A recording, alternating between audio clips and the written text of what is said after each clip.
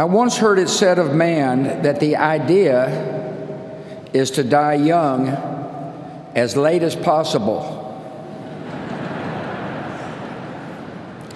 At age 85, a favorite pastime of George H.W. Bush was firing up his boat, the Fidelity, and opening up the 300 horsepower engines to fly, joyfully fly, across the Atlantic with the Secret Service boats straining to keep up.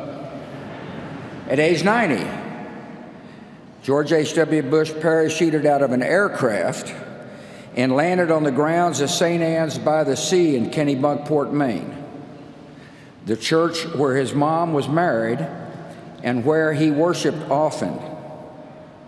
Mother liked to say he chose the location just in case the chute didn't open. After high school, he put college on hold and became a Navy fighter pilot as World War II broke out. Like many of his generation, he never talked about his service until his time as a public figure forced his hand. We learned of the attack on Chichijima, the mission completed, the shoot down. We learned of the death of his crewmates, whom he thought about throughout his entire life. And we learned of the rescue. And then another audacious decision. He moved his young family from the comforts of the East Coast to Odessa, Texas. He and Mom adjusted to their arid surroundings quickly. He was a tolerant man. After all, he was kind and neighborly to the women with whom he, Mom, and I shared a bathroom in our small duplex. Even after he learned their profession, ladies of the night. Dad could relate to people from all walks of life.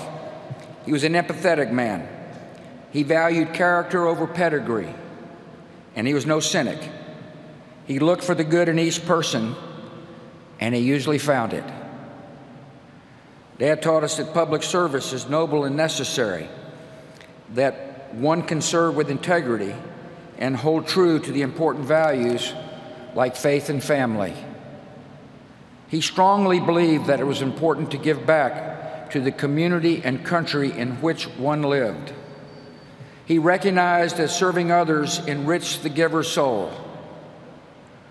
To us, his was the brightest of 1,000 points of light. In victory, he shared credit. When he lost, he shouldered the blame.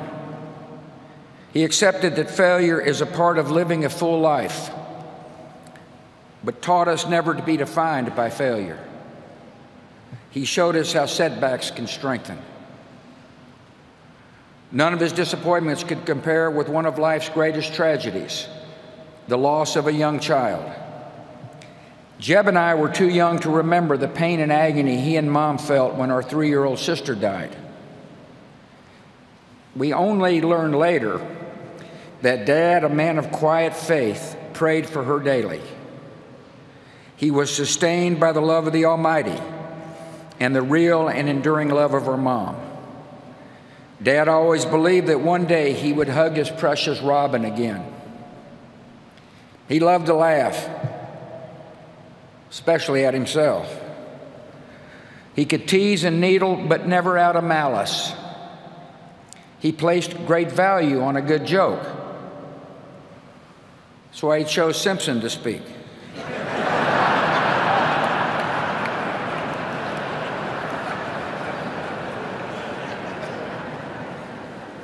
On email, he had a circle of friends with whom he shared or received the latest jokes. His grading system for the quality of the joke was classic George Bush. The rare 7s and 8s were considered huge winners, most of them off color. George Bush knew how to be a true and loyal friend. He nurtured and honored his many friendships with a generous and giving soul. There exist thousands of handwritten notes encouraging or sympathizing or thanking his friends and acquaintances. He had an enormous capacity to give of himself. Many a person would tell you that Dad became a mentor and a father figure in their life. He listened and he consoled. He was their friend. I think of Don Rhodes, Taylor Blanton, Jim Nance, Arnold Schwarzenegger, and perhaps the unlikeliest of all, the man who defeated him, Bill Clinton. My siblings and I refer to the guys in this group as brothers from other mothers. He taught us that a day was not meant to be wasted. He played golf at a legendary pace. I always wondered why he insisted on speed golf. He was a good golfer. Well, here's my conclusion. He played fast so that he could move on to the next event, to enjoy the rest of the day, to expend his enormous energy, to live it all. He was born with just two settings: full throttle, then sleep. He taught us what it means to be a wonderful father, grandfather, and great-grandfather. He was firm in his principles and supportive as we began to seek our own ways. He encouraged and comforted, but never steered. We tested his patience. I know I did. But he always responded with the great gift of unconditional love. Last Friday, when I was told he had minutes to live, I called him. The guy answered the phone, said I think he can hear you, but he hadn't said anything for most of the day. I said, Dad, I love you and you've been a wonderful father. And the last words he would ever say on earth were, I love you too. To us, he was close to perfect, but not totally perfect. His short game was lousy. He wasn't exactly Fred Astaire on the dance floor. The man couldn't stomach vegetables, especially broccoli. And by the way, he passed these genetic defects along to us.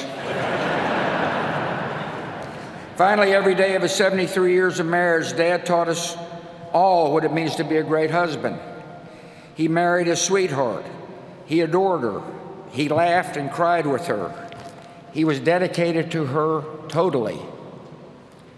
In his old age, Dad enjoyed watching police show reruns, the volume on high,